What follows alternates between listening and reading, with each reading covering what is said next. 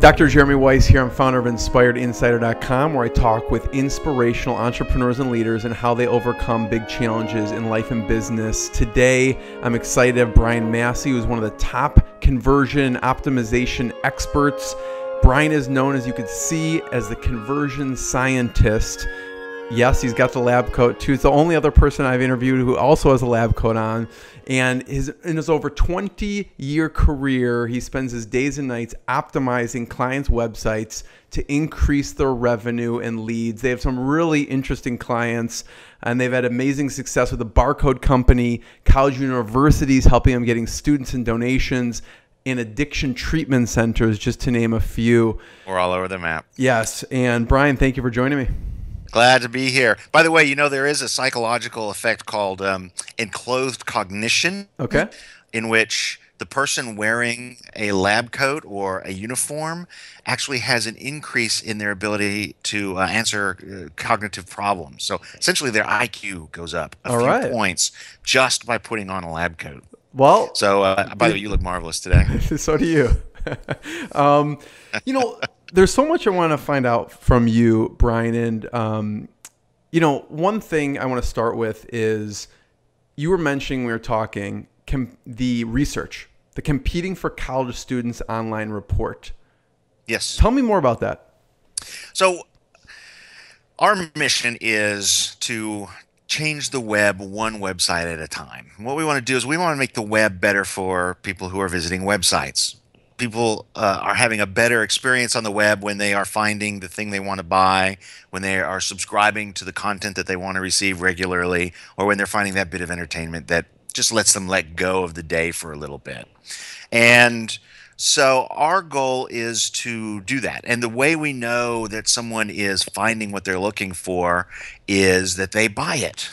So amen. Yeah. We're hoping to take an approach in which we improve the web by making it better for surfers and for the businesses that are selling. The thing is that our job is to come in and find ways to learn about the people coming on the web so that you can better give them what they want, help them find what they want, and make a good decision, buy from you. Yeah. So our job is, when we're increasing the number of people who are buying from the traffic you're already getting, we're doing things better for the buyer, we're doing things better for the business. So we want to know for colleges and universities, and we've optimized a number of college sites, as well as a major college and university search engine. It will tell you everything you need to know about colleges and universities and help you pick one based on your stats, how you did in school, what sort of thing you're looking for. And so we found a database that would tell us which college and university sites or any business that's competing for students online have certain tools installed. So how many of these universities have an A/B split testing tool installed? That's what we use when we really want to be sure something works. We can tell that. We can tell how many people have click tracking software, what we call heat map software. This software lets you see where people are clicking on pages, and you really learn a lot. And I'll share some examples of some things we've learned on that at one point. Have they installed live chat? Have they installed ratings and reviews? So we want to go in and look and see the things that we know a business that is optimizing their site would have installed. Yeah. And the bottom line of the report, and it's a free report, so I recommend you get it from ConversionScientist.com, is that not very many. So those people that are spending like over $50,000 a month on paid ads, 14% of them have split testing software installed. Wow. I mean, think about this. They're spending. So how do they track? When you talk to them, what do they do to track this stuff? They track it, but they don't optimize. And they're like, well, we're paying, I have the budget, so we're getting the students that we need. But if they're spending $1.3 to $2.7 million a month on paid advertising, some of these companies, and a small increase in conversion rate would make that spend go so much further. So I was a little bit baffled by it. But the report goes into the state of the industry, how few people have these tools installed, and this is a huge opportunity for smaller schools to come in, use these tools to reduce their acquisition costs, and essentially outspend the big guys without spending nearly as much as the big guys. That's what we're all about. So it's a very interesting report. I think we're going to be doing them for a series of industries over the next 12 months. And it also has some advice as to what you can do if you're involved in marketing to students, what you need to do to take advantage of this gap that we've got. Yeah. So Yeah. that's what I'm excited about right So, now. Brian, what out of the report surprised you the most once you got it back? Really, how few big spenders are investing in some basic tools. I mean, conversion optimization isn't easy. It takes time, it takes some experience. There are some interesting learning curves. But when you get up those learning curves, you have such an amazing competitive advantage. Oh, huge, yeah. And, I'll toot my horn a little bit. If you can bring a team in that's already ready to do that, show you how to get set up and running, certainly give us a call. But it's right now a competitive advantage, kind of like search was in the early 2000s. Those people that went in and figured out, oh, if I put the right words on my site and I had other friends linking back to me, I'll be at the top of the pages and I'll be getting all this. And they made millions of dollars. Well, now it's at the point where you have to do that even to exist because everybody has figured it out. I think conversion is going to be in that place in 24 months. 5 years, I don't know what it is, but I know that the businesses we're working on are going to be kicking the ass of their competitors. So, where are you going to be in that? Yeah. So, I mean, I know a lot of kids when they're growing up don't say, I'm going to be a conversion optimization expert when I grow up. So, I want to find out how you got to this point. First of all, when you were growing up, what was a big influence for you? What was a big influence for me? Actually, probably the biggest influence for me, and I'm going to age myself or date myself here, but a friend of mine. You don't have much gray hair, so you're not dated. So well, I'm not coloring it, but it's lying. Yeah. Most people have more gray hair at my age. I'm not going to tell you my age, but I think some of you will be able to figure it out. A friend of mine got a computer, one of the first computers made by Radio Shack, called a TRS-80. Or the Trash 80 is what we affectionately called it. Got it. And we started programming that basic. And this was nothing like what we have today. There were no graphics. Everything was done on text. But it was fascinating. And that's really what got me into programming. I learned pretty quickly. So I went to school and studied computer science. Learned pretty quickly that I don't want to be a computer programmer. I wanted to go out and be in sales because I saw one of these IBM guys in his blue coat and his red tie. Back then, that's what they had. That was their uniforms, what they were known for. So I went into sales. It seemed like, Brian, back up for a second. It seemed like you always wanted to do something in business. Was there like someone in your family that influenced you to be interested in business in general or computers or? Well, my dad was one of those people that was just not a good employee, never wanted to be an employee, never lasted as an employee, so he was always kind of his own guy. Yeah. And what did he do? that was a big influence for me as well. What did he do? Was he in sales or? He was in sales, yes. Actually, he was in forms sales, so he sold forms to hospital. All those things you fill out when you go to the emergency room. Yeah. Oh, the forms. He sourced those for a lot of hospitals. And, of course, that business went away with the computer. Right. I tried to get him, drag him into that, but it was a different business.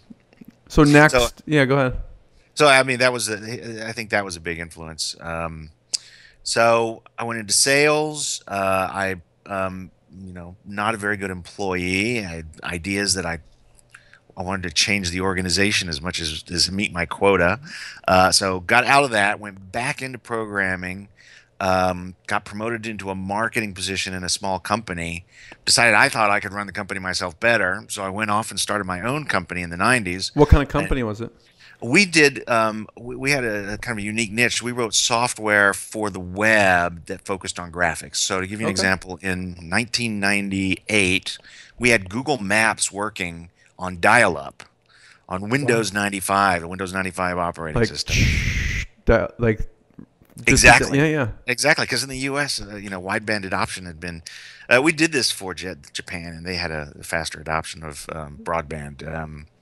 But I mean, we had satellite photos going across this accurate vectors of streets and things. So it was quite an undertaking. Very advanced for that. Even for that. It was, and a little bit early to market, unfortunately. After that, so with the .com bust, we had a couple of key clients go away, and so I was back building web backends for businesses here, primarily here in Austin. I wrote my own analytics package because I wanted to see what was going on, how people were using the web. Mm-hmm. Google quickly, bought Urchin and then quickly improved that so that I didn't have to do all that development.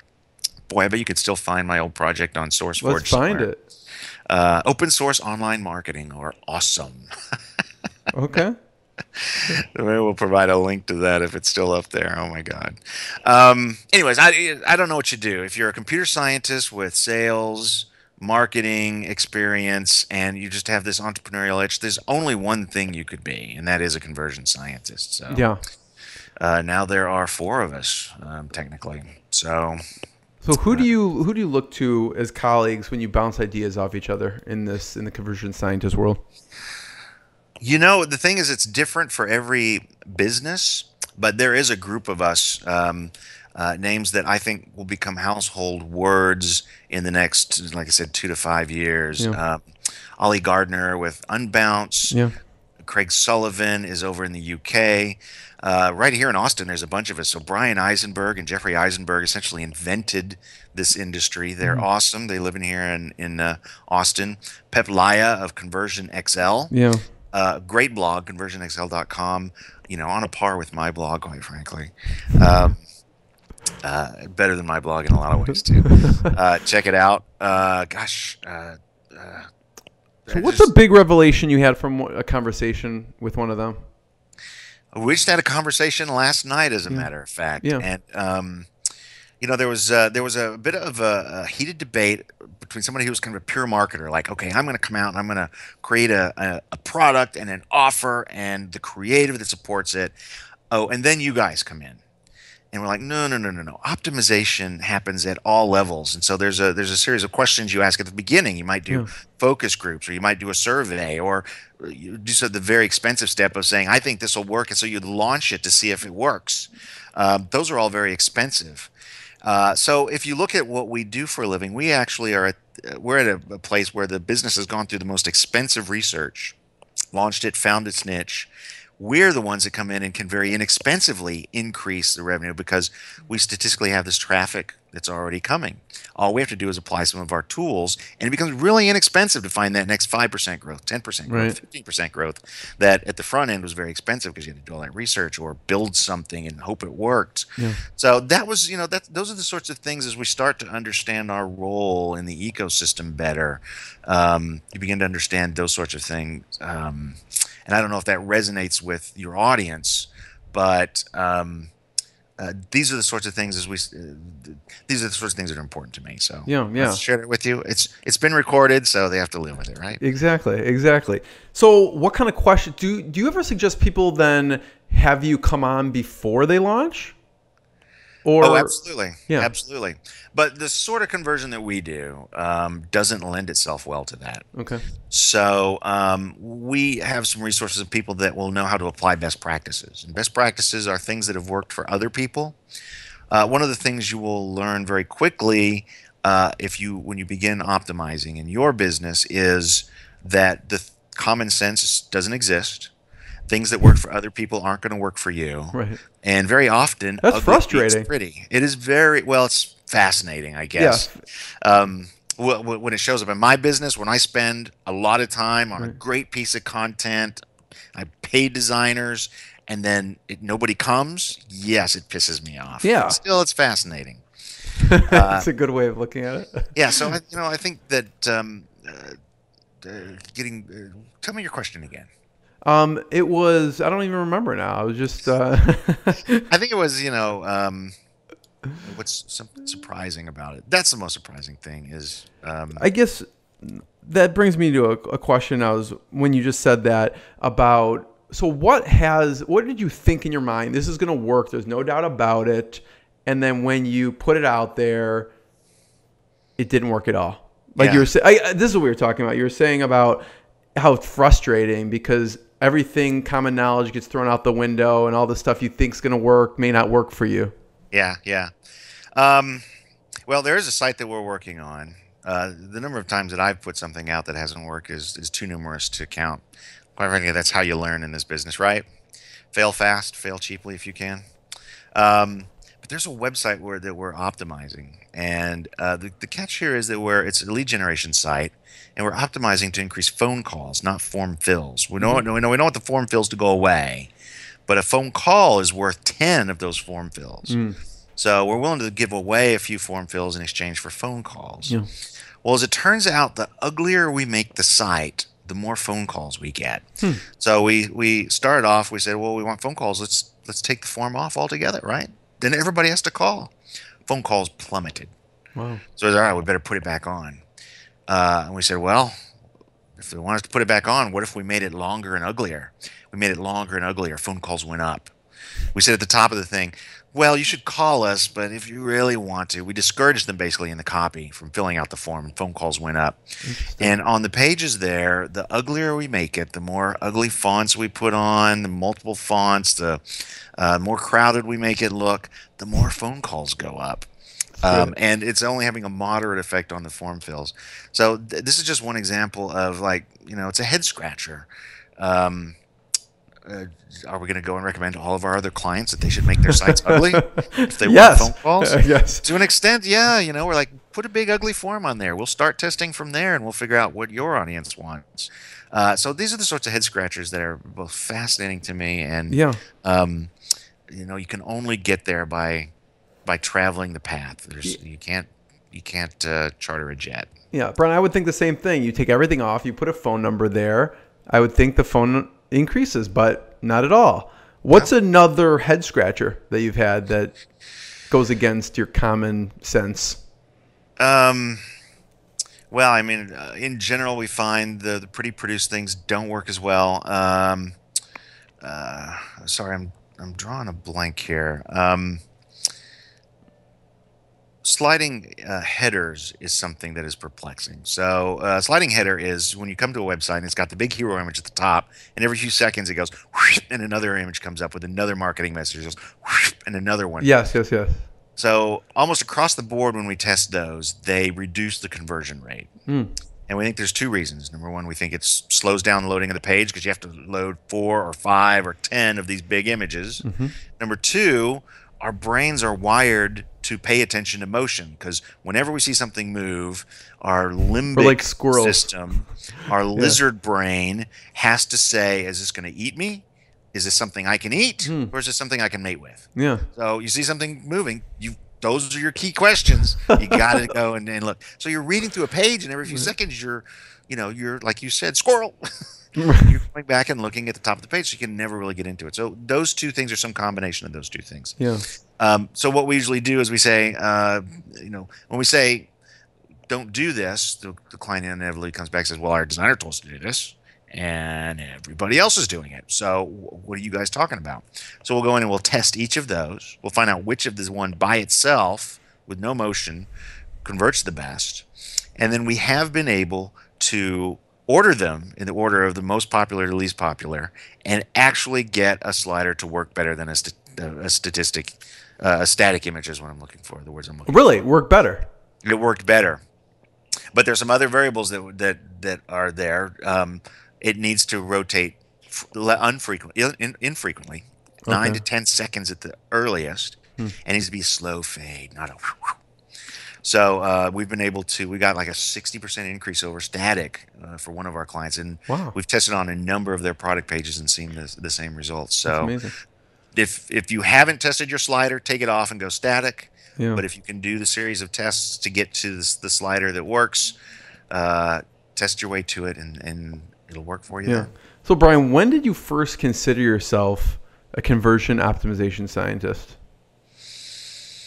I coined that term, I think, in 2005. I coined the term conversion science in 2005 on my original blog, which was called Customer Chaos.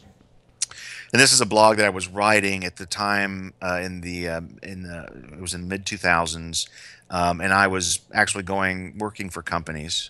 I think I alluded to the fact that I'm not a very good employee because I love building stuff, and they're like, oh my God, this guy's awesome. 12 months, he built out our entire back end. And they're like, okay, just put quarters in it now. Like, send the emails and stuff. And I'm like, I want to build something else. So I'll either get fired, pout till I get fired or quit. And I was in the middle of that sort of thing. So I was writing a blog that was, really critical of corporate marketing, and it was making it hard for me to find jobs. Probably because they were reading it and they're like, all the stuff you criticize on your blog, that's what they do. Yeah. That's what we want you to do for us. And I'm like, not going to be a good fit. Anyway, so I was writing that blog. I coined the term conversion science in late 2007 when I said, I've just got to go off and do this. I went with conversion sciences just because it had been coined, and it had kind of stuck with me because it's really what we do. We apply the scientific method to websites. And I was concerned about it because nobody knew what conversion was then. Right. Technically, no one really knows what conversion is today. It blows my mind. But I was a little afraid of that. But it has turned out to be such a great branding move. People remember the lab coat. They remember the science thing.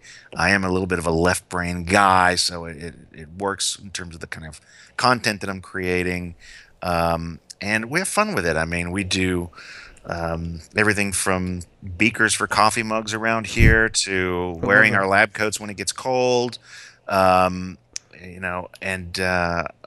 we create fanciful machines like internet microscopes and speed transmitters and things like that don't really exist, but give you a sense for the sort of things that we look at when we're optimized. So it's fun. We have fun. Go check out ConversionScientist.com. You'll see. Yeah, you've Conversion Scientist and Conversion Sciences too, right? Yes, we have the two domains. Yeah. I wouldn't recommend that in retrospect, but that's what So what do you do? What do you find then? I mean, that's pretty early for conversion. I mean, now people are still starting to get into conversion. What do you do? What did you then? And then what do you do now that you've improved on from when you first started? Great question. Great question. So I was brought into this. I went to a Wizards of the Web seminar that Brian and Jeffrey Eisenberg put on, and they had just they had just published a book called "Waiting for Your Cat to Bark." Yeah. And if you are interested in the deep beginnings of conversion and the kind of the basic concepts, if you're designing a website, I strongly recommend it. Followed by my book, Your Customer Creation Equation. I saw that and I was like, this just fits everything. So I'm going to go and I'm going to do this. Yeah. And literally worked with an SEO company that was farsighted, and they were like, well, yes, we want not only to bring traffic to our customers, but we want that to convert so that they stay and work with us. So I worked with them for 9 months and really refined my offering. And what it was back then was very persona based. So we would sit down with the heads of the departments of these companies, someone from customer support, someone from marketing, someone from sales, ideally the CEO, and we would begin to filter through what their 3 to 4 personas were for their website. Yeah. And it was just eye-opening for these guys. They changed their taglines based on what we linked. So I didn't realize that our customers were like that. What did you find? Idea. What were they like?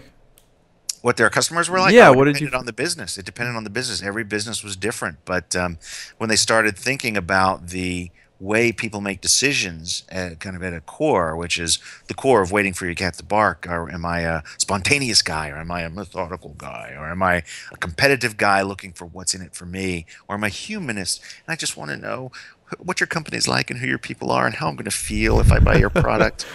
And you start to realize you have these different segments coming to your site, and that's really what it was, is early segmentation. Humans relate to humans, and so instead of saying, well, should we release this feature, or should we talk about these 3 benefits or these 3 benefits, to those benefits are going to be really important to Mike, but Carrie, she's not going to care about those. We need to add one of these in so that if Carrie comes to this page, she'll understand that we're human people, or whatever the persona was. And it's very, very, very powerful. It's very powerful. Yeah. So I spent most of the first 4 years or so doing that. And it's honestly, it's a bit of a difficult value proposition. I'm going to come in, we're going to create scarecrows that are standing in your field that will guide your marketing.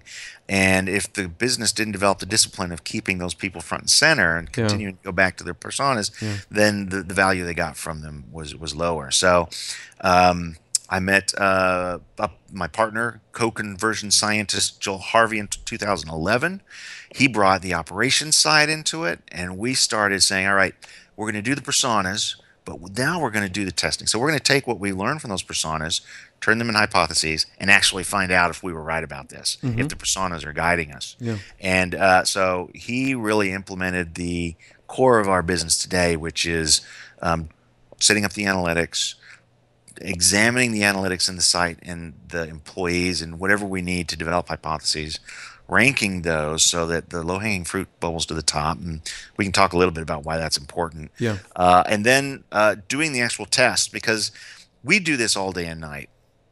And if we come up with 100 ideas that we think will improve the conversion rate of the site, probably 50 of those won't. It's kind of So scary. it's really important that we go ahead and do a test and verify which of those were good hypotheses and weren't. And yeah, that is scary, because the last thing we want to do is come in and reduce the sales for a business online. Well, the scary part is that for someone like you knows what you're doing, and you do see tons of tests that do work, even you have a 50% rate that won't work. You know, like, whereas someone who doesn't know, what percentage are they left with? You know. Yeah, and you know, there are some people that are just intuitive and already intuitively know everything about their market, and they're doing great, and they have high conversion rates to show for it. The data shows that they're doing great. But for most of us, for 99% of us, we need to find some data that reinforces and helps us make decisions on what we're doing creatively.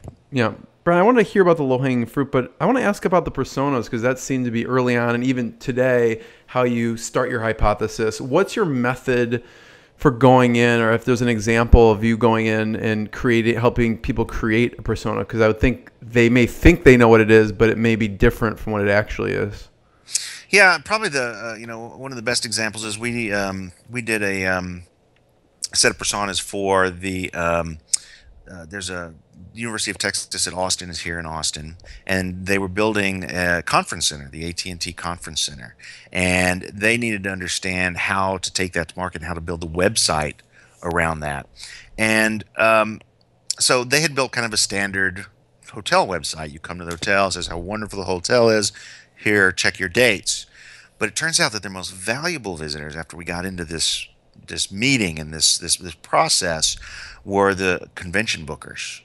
So over the lifetime of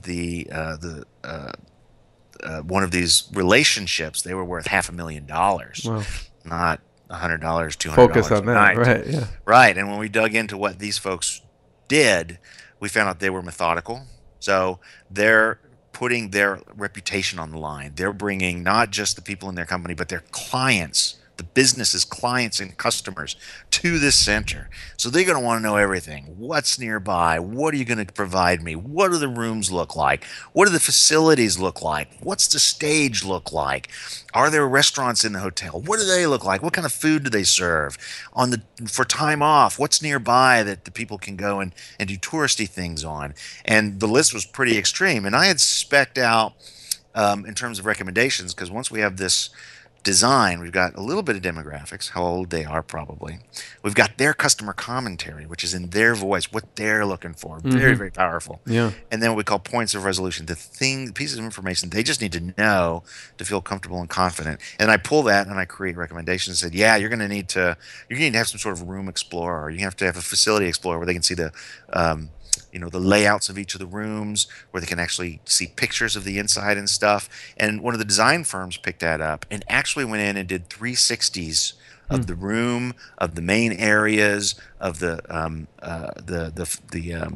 dining areas, and the outs. And it was such an excellent interpretation of the recommendations, and it performed very, very well for them. It's a very successful center. So I think that's just a great example of where we've taken the assumptions of design me a website and completely turned it on its head, and really were able to focus resources on the things that were going to bring in those big fish, those really important customers. How do you discover that convention bookers were the people to focus on?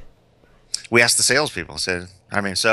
The first question we have is, who are your most important customers? And that can be important in terms of who's most profitable, who generates the most revenue, who's easiest to close, who's just coming to the site most often.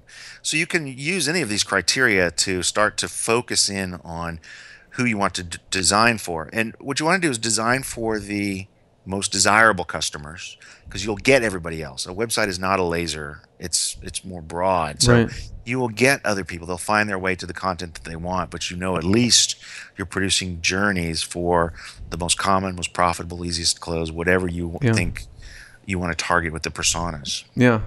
I love that. Simple question, but so powerful. It is, and it's not an easy question. And like I said, there's a lot of research that goes into the beginning of running your business.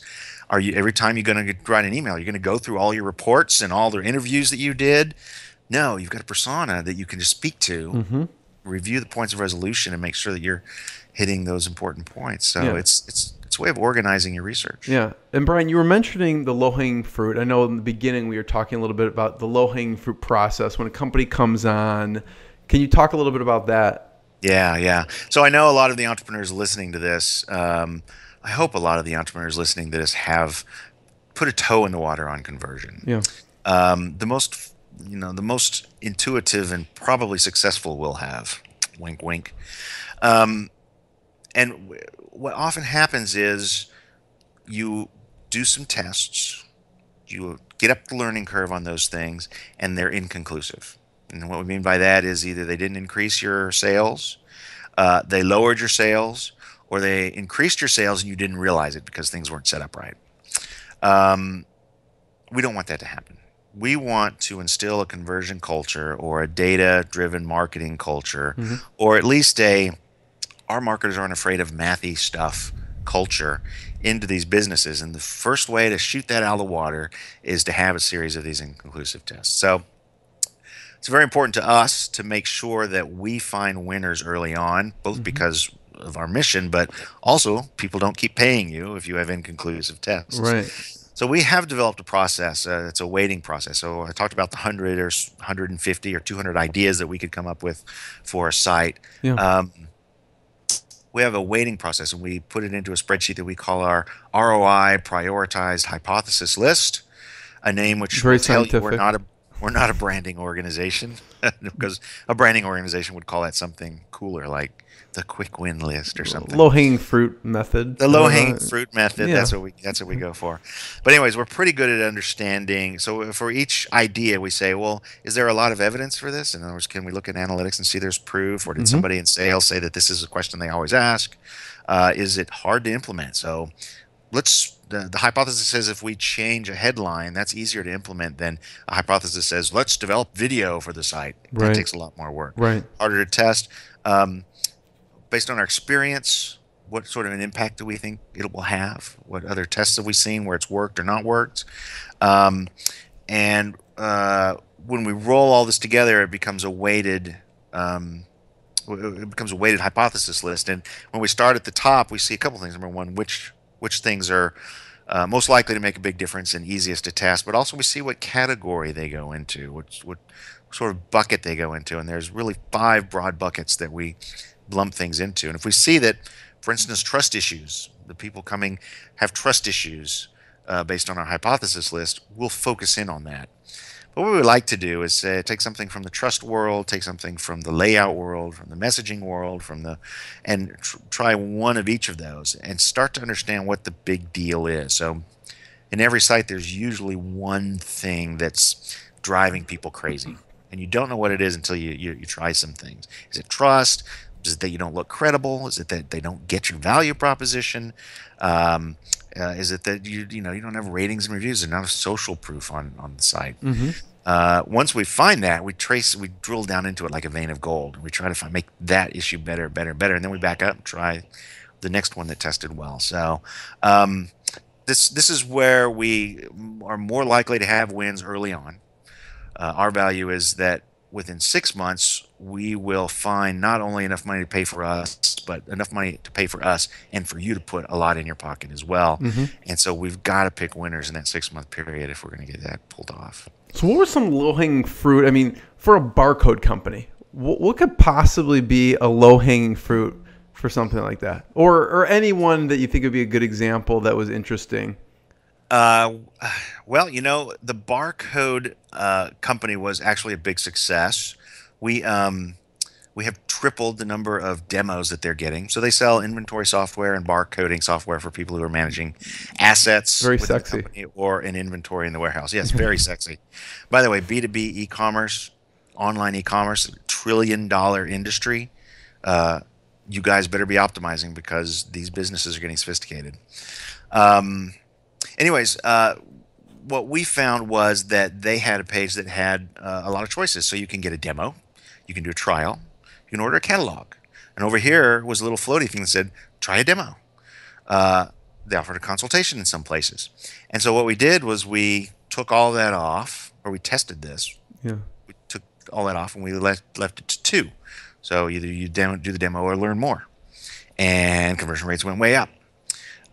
We went in and on the form where they filled out the demo, they had a video there, and it's a very nice, handsome guy saying, "Hey, you should really do this demo because it's going to be 30 minutes." And I thought, wow, that's great. That's a great use of video. Took the video off. Conversion rate went way up. Wow. So we had to leave the video off.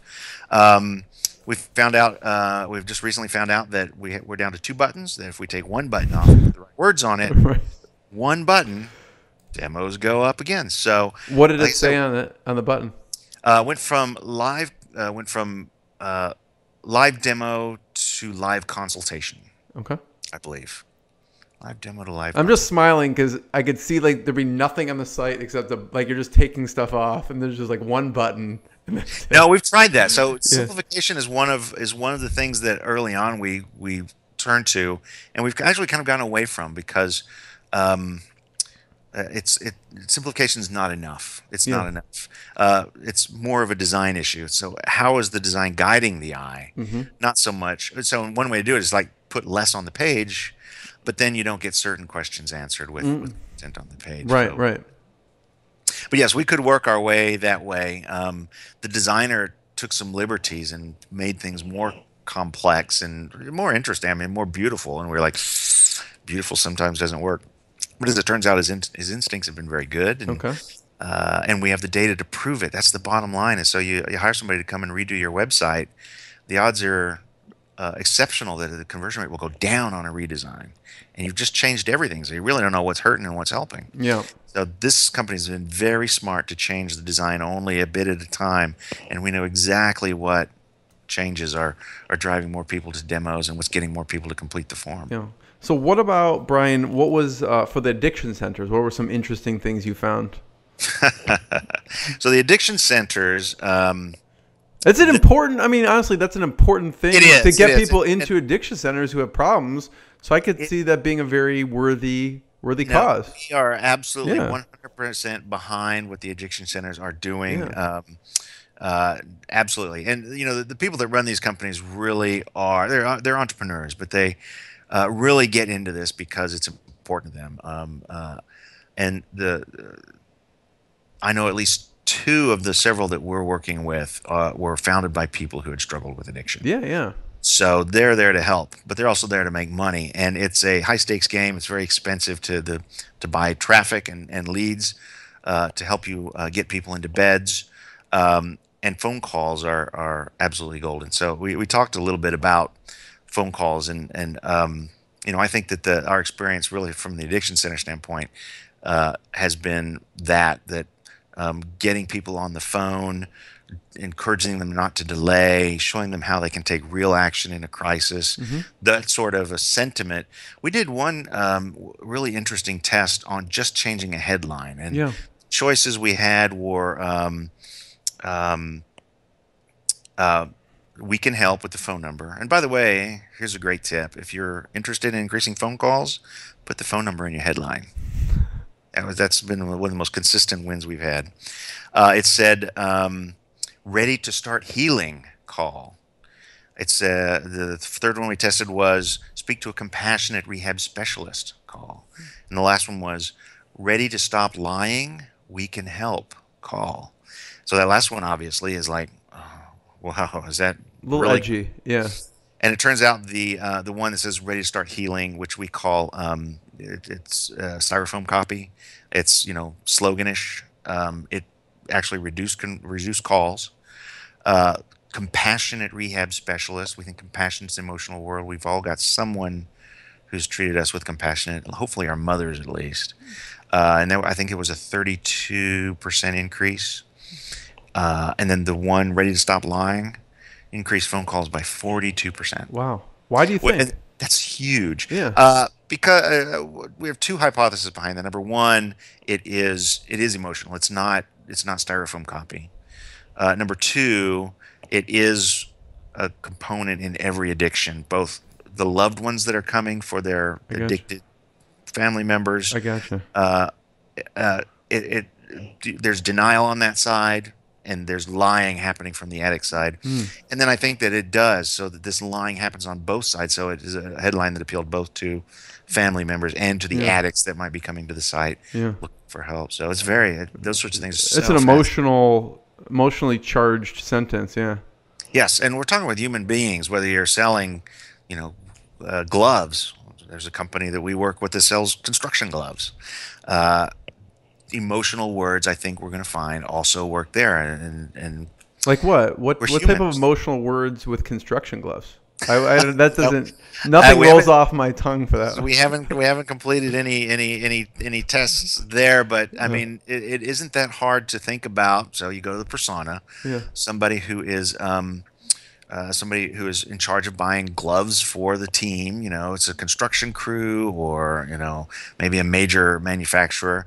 And so what are they looking for? Well, you stop and you think low prices, yeah, maybe, but they're not as interested in saving money as improving their job, their career. So what are the things? If you can go and you can say that you got a volume discount, or that if sent to a shipping dock was free shipping, or so the more emotional things in that are going to be things that are related to their job.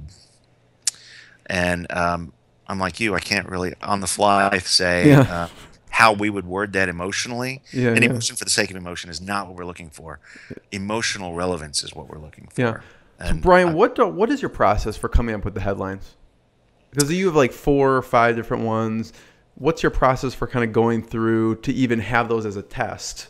Right.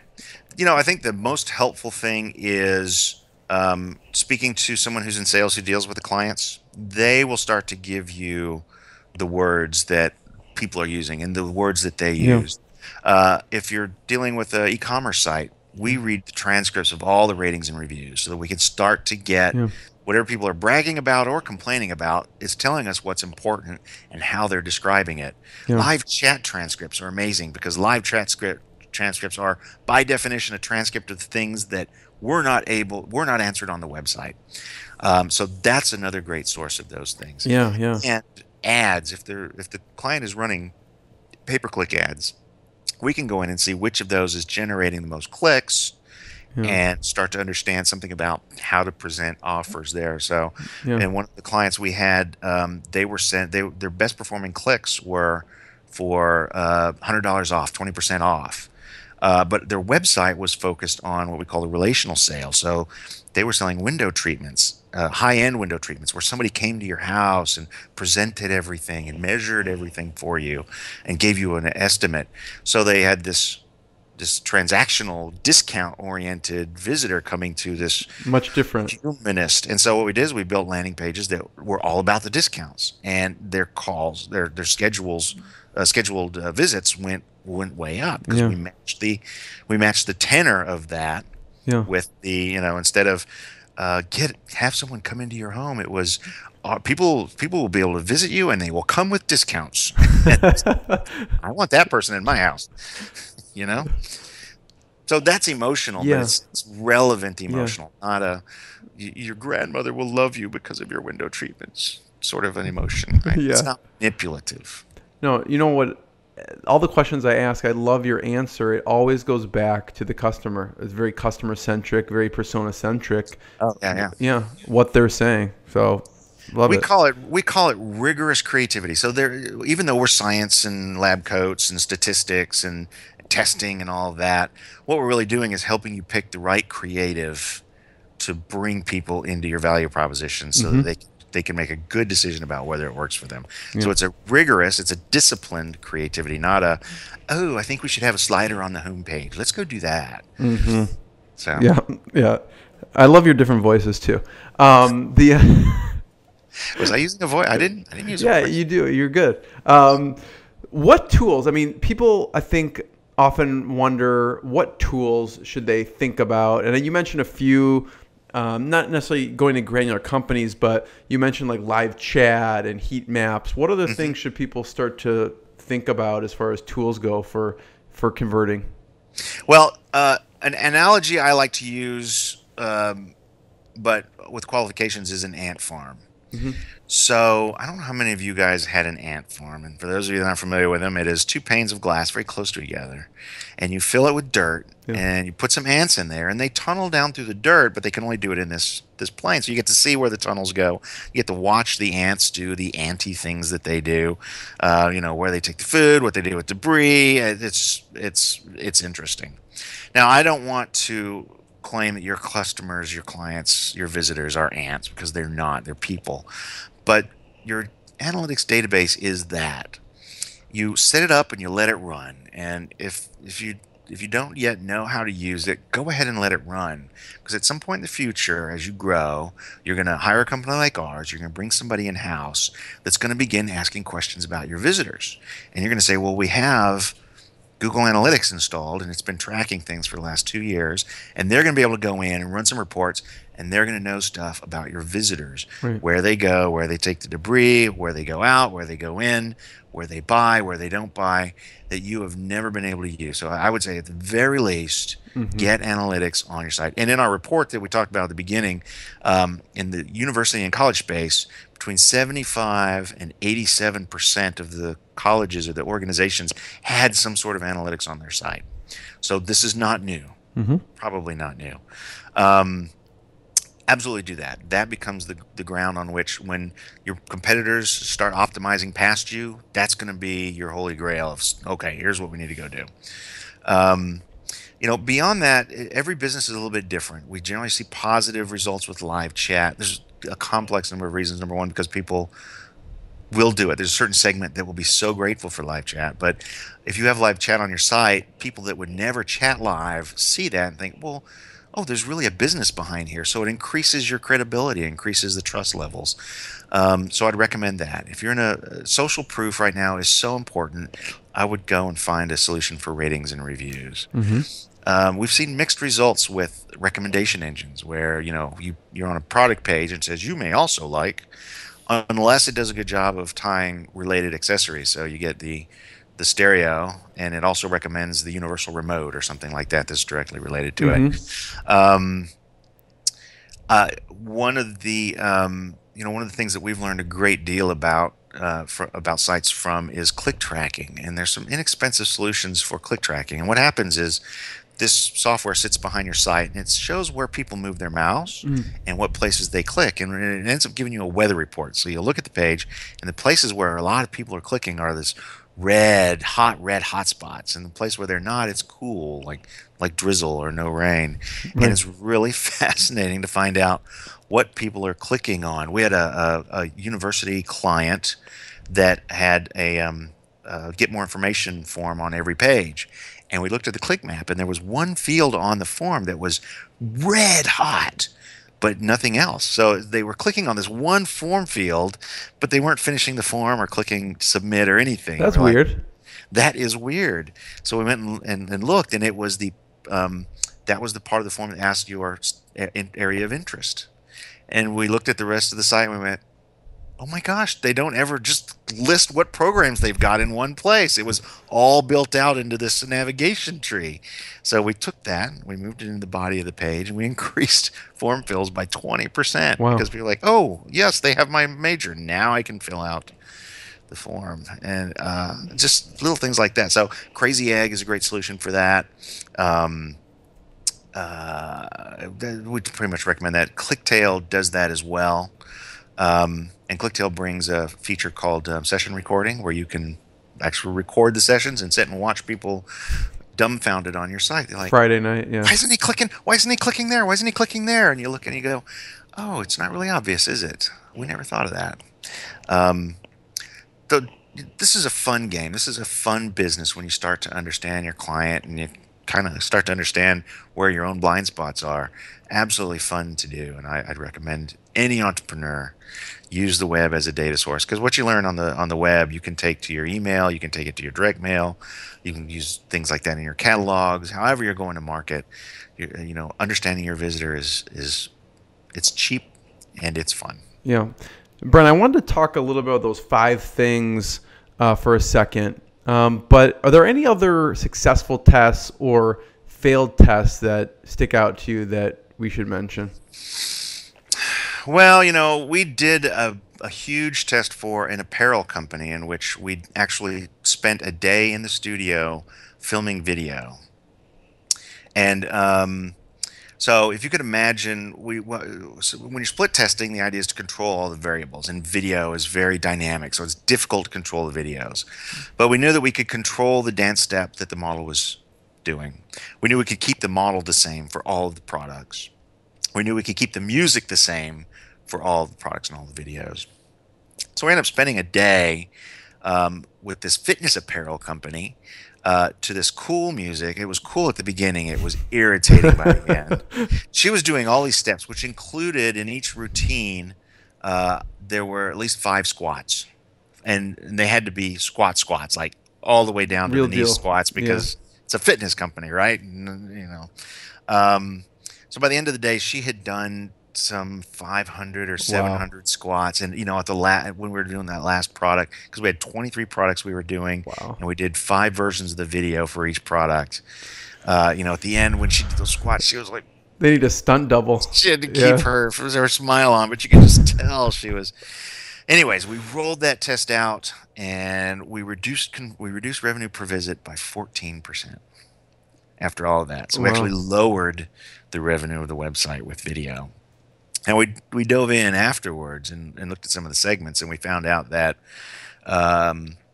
people who are coming in and looking at tops, because the video is fundamentally different when you're featuring tops versus bottom, on a Chrome browser, had like a 28% increase in revenue per visit.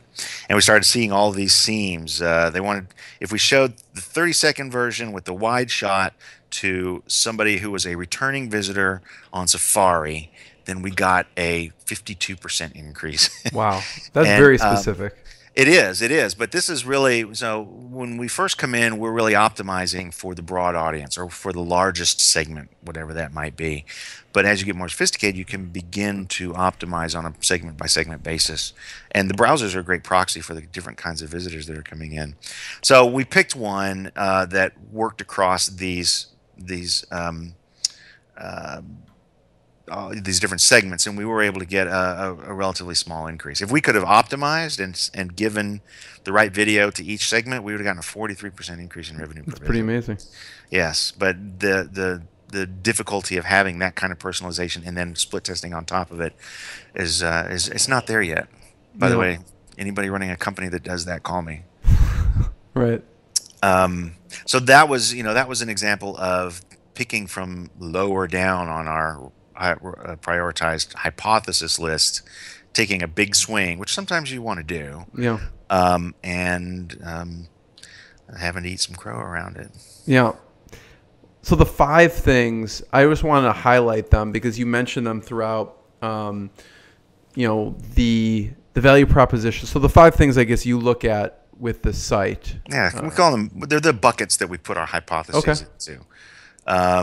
So I'll tell you up front, the ones that we didn't have the most success with, and it might be because we test the most, is language, is the words. So the words that are in a headline, the words that are on a call to action button, either on a product page or in a lead generation form, the language that you use as a preamble on forms, and then the way that you lay out the copy, because we always get wins when we lay copy out that allows scanners to scan and really understand what the copy's saying, as well as has good copy for those that are reading and really looking to see if you know what you're talking about through your copy.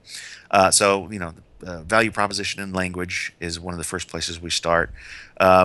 one of the places we find the least success with, and one of the things that are most often focused on by every web redesign, is the design and the layout, right?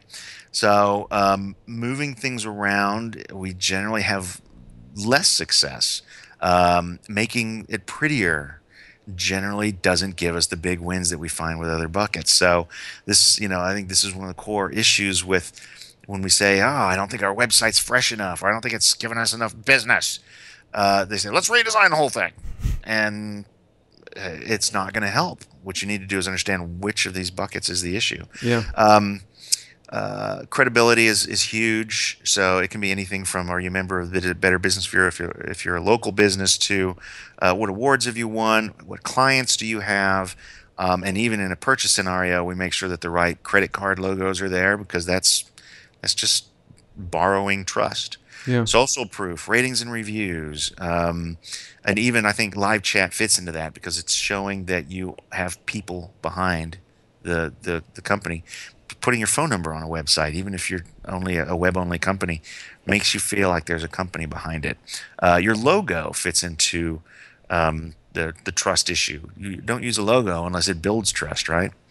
And testimonials from a social standpoint are important.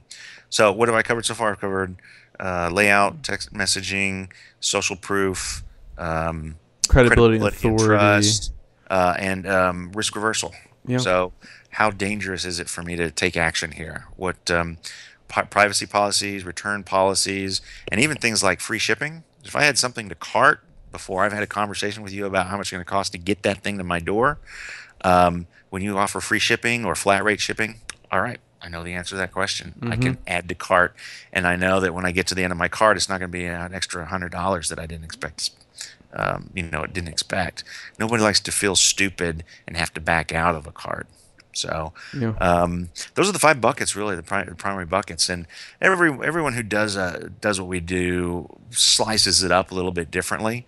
But I think you'll find the same kind of the core issues in every case, whatever they call their model. So I see some consensus. Thanks for going over that, because I think the way you frame it is really powerful, and it makes people kind of think of what they should be doing or need to be doing. Yeah. There was, on the test side, there was a company that they actually published essays. You could actually download essays on a variety of different topics, and so their perception was they're in a bit of a sketchy industry. Right. They added a Facebook Connect button to their form that said, to sign up, and no one clicked on the Facebook Connect button, but there was an 88% increase in form completions, and it was just because Facebook's logo was there. It added that a little bit more trust. So it's amazing how these little symbols can really make someone feel comfortable taking action, as an example. Yeah. Brian, since it's Inspired Insider, I wanted to hear about what's been a really low moment, and then how you pushed forward through it, and then on the flip side, a proud moment. Well, I think our lowest moment would have to have been when we signed up to do pay for performance.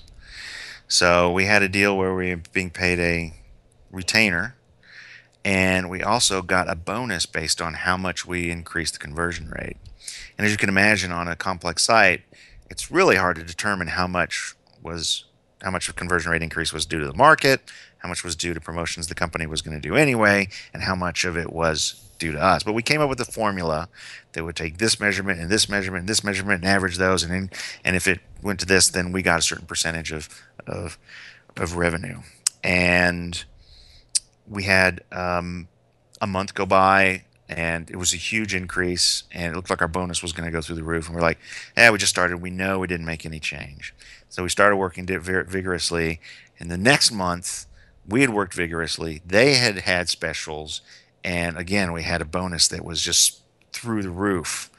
And, we felt like we had to stick by our guns, because that was the agreement. I mean, if every time the bonus was, in our favor, and just coincidentally was, early on rather than being lower early on, then we wouldn't have much leg to stand on for future agreements like that, which, by the way, we don't do anymore. So it ended up being a very confrontational negotiation. We came to a good settlement, and we lost a customer. We lost a very interesting customer out of that. So that was kind of the low point. You mean they said it wasn't due to you, and so they didn't want to pay you the bonus? That's right. And we said That's painful. we said you might be right. It may not be due to us, or not all of it, but the agreement says this is how we calculate it. And so that was the agreement. We're going to calculate it using this. And, we had offered to cap it. And they said, no, we want you guys to be motivated to really, make us rich. And I think we could have. I wish we had been able to keep going with them. How do you navigate that type of negotiation? Because it is a client relationship, but then also you deserve to be paid a certain amount. I'm sure this happens all the time in a lot of business type of situations. How did you come to the table, and how did you handle the negotiation? It's not an easy process. Well, I think probably the most important thing we did is we got on a plane and flew out there. And the face-to-face made it more confrontational, but realistically confrontational. There's an amazing ability of the human mind to read somebody's face. So rather than trying to read their faces over the phone, we knew where they were. So I think that was probably the most important thing. Never wavering, but we did compromise. We didn't take the full bonus. We told them what we were willing to take. We did a good job of preparing our case for it. I think that's all you can do. Yeah. What would you tell someone if they deal with the same situation, someone backs out of an agreement? What advice do you have for them? Well, I guess we always took it from the point of we talked about litigation, but we didn't see that as a tactic, and we didn't use it. So, I think holding the other side to their highest, in other words, expecting, even when they get heated and what they sound irrational to you, assume that they're working for the best and they're working for the fairest. And I think there's a fundamental difference in the way people will behave if you expect a certain thing from them, even in a business situation. But sometimes somebody's job's on the line and they negotiate a bad deal with you. And we've had one other situation where it was like, oh, we didn't know you were going to charge so much, didn't quite understand the agreement, and it was a much smaller amount of money. But I think holding them to their highest and planning ahead of time where your concession points are. So here's how much I think. Here's where we're willing to concede, and concede slowly. So, if you're talking about $100,000 deal, your concession points are going to be like at $1,000. All right, maybe we'll do 190,000. Maybe we'll do 180,000. I'm sorry. 99,000. Yeah, 99,000. Yes, you guys do the math. 99,000, 98,000. Right. And don't worry about seeming unreasonable. You can keep going, but that's where you find out where their point is, and find a compromise that both of you feel like, all right, I can take that. So lesson learned. Now you don't do the pay per performance. Yeah, pay performance has potentially two outcomes with the wrong organization. I wouldn't rule it out categorically, but number one, you are wildly successful with them and you become too expensive to be kept on. Or you don't. You have inconclusive tests for a long period of time. You're not making any money with them, and the incentive is for your employees to go, well, I'm making money over here, so I'm going to spend more time on there. And so it never really actually gets its fair shake past some of those early failures. So it doesn't work. And when we do flat rate, fixed price consulting like we don't even do hourly. Flat rate, it gives us the freedom to be do as much as we need to do to delight the customer. Yeah. And so that's what you want. You want someone who has the resources, that you're giving the resource to really put a lot of money in your pocket. And I recommend that you pay any company like ours a lot of money. I mean, I could see what it sounded like.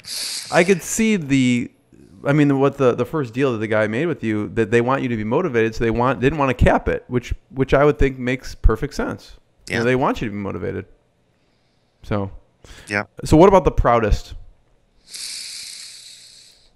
You know, I think that there's been a number of proudest. For me, the proudest has been really over the last 6 months. We've brought on a new conversion scientist, and we've had one that's been with us for longer. But the two of them really have delighted clients. Have been able to come in, get up the learning curve on reading the tea leaves that are the analytics and all of the other research that we do. And then consistently delivering wins. Yeah. I mean, in one case, we started off very rough. We had a couple of inconclusive tests. Yeah, tell me about that. Yeah. Well, these were language tests, and we were changing the language on buttons. This is the barcode company, and the control beat everything. Yeah. I mean, and we were struggling because we were struggling to get to statistical significance. So there was also a little bit of, all right, should we go with this conclusion or not go with this conclusion? So just felt very rough. And so to be able to turn that around and turn that into a tripling of conversion rate, it just feels great. So we're riding kind of a high. We have we're in demand, and our process is really working. We do have tough clients, in other sectors, but it just feels great to see other people catch the disease that I got back in 2006 of, oh my gosh, this brings everything together, the data, the technology, the development, and the entrepreneurial side, because we're really scrambling to make more money here. To see it pop up in your employees feels really good. Is it hard to get clients to listen? Like until you triple it, like if you have these inconclusive tests, when you triple it, they're like, I'm all ears. But before that, in the first initial test, I would think it's hard to, convince them they're used to a certain way for a long time. Or actually, maybe not. What's harder is, so there is a lot of back and forth. The clients begin to get excited about this, and they come with their hypotheses.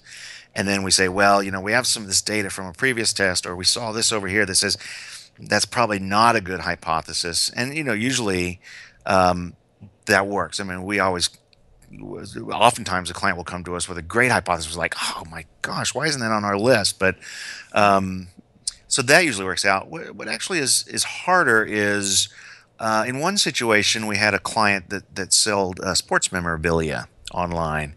And in Internet Explorer, if you went to their purchase page, so this is somebody who's added something to the cart, they're buying, they are going through the process, and they changed the state that they live in. The terms of the shopping cart change, and a little one of those little twirling rings goes off while it's going to the database and grabbing the new tax information and stuff. Well, in Internet Explorer, that didn't go away. And it was spinning right next to the credit card number field. All right, so imagine this. You're about to put your credit card number in. Right. But you're not about to enter it until the browser says it's okay, and it's spinning. And about 30 seconds in, another one popped up. And now you're like, I'm not going to give my credit card to these. No possible way. Yeah. 30 seconds later, another one. So you got 3 of these spinning things. We designed some JavaScript that fixed it. We actually ran a test. We wanted to see how big an impact this was having, because this is at the buy point. Yeah. And it was costing them over $1 million a year. Wow. In revenue. That's amazing. And we presented this to them, and they were like, okay. We're like, wait a minute. What's going on here? And a lot of times when we see a test that delivers a 25% increase, that generally means when we put it on the site, it's going to see a 10-12% increase in actual, because a lot of other things come into effect that change the results. And like 25%, that seems okay. And we're doing the math. I mean, in the back end, it's like, all right, we just made you $1.5 million. Worst case. That's more perplexing to us when they no reaction. Yes, no reaction. Yes. Yeah, and there's certain organizations when you're dealing with someone who is more worried about their job. And in the enterprise organizations, it really is about career and career advancement, and they don't really. You can tell that this is not something that they think is going to help get them ahead. They're just not as excited as it's not their dealing business with an individual owner or somebody who reports directly to the CEO or something. So that's more frustrating to me. It's like we're rah-rahing and they're like silence on the other end, and you're like, what's going on here? They should be hiring a marching band and marching through Maybe our they're office. covering the phone and just screaming or something. I don't know. So. Brian, this has been an absolute pleasure. Where can we point people towards? Where we mentioned a few sites. Where should people go to check out more? Everything we learn, we write about. We are really a teaching organization because that's what it's going to take to get more of these websites up and optimizing. So come to ConversionScientist.com. Yep. And we post several times a week there, case studies. Yep. Head scratchers, things we've learned. There's a lot of audio. There's a lot of video. We've got a podcast if you like to listen to things on the commute. We've got the data that answers some of the questions that I know are burning in your little brains. So. Conversion Scientist. I was reading one this morning. Why no one is reading your emails. That was a good one. I like that one. There's a bunch of others. It's fair game. Yes. And also you'll be able to download that report if you're in the university world. We're going to be doing those reports. We're going to doing at least one a month for different industries. So absolutely go to the contact page and send me an email if you want us to do your industry. All right. I have someone to introduce you to with the universities, actually, now that when we're off, I'll tell you about that. But awesome. So any final thoughts? So entrepreneurs, those of you that are embarking in any business right now are going to have a website to support it. I can't think of an exception. And you're going to go hire a web developer or maybe do that yourself and a designer to tell you what to do. A marketer today is not going to be able to go off and do that anymore. But the good news is that the data is readily available. If you're not a little afraid to get a little mathy, maybe understand a little statistics, but I strongly recommend that go and poke around in analytics. Make sure that you've got this Google Analytics free tool installed and start building this database so you can test yourself. That's where it all starts. Start poking around. And I know most entrepreneurs are pokers. They're going to get to know just enough about a space that they feel confident either winging it or they can competently hire somebody who can do it for them. You need to be doing that on the data side because it will accelerate your growth, especially out of the gate when those few precious leads, those few precious sales, or those few precious users will make or break your business. Yeah. Awesome, Brian. Thank you so much. I really appreciate it. Thanks for having me, man. Yeah. Glad I could come. Awesome.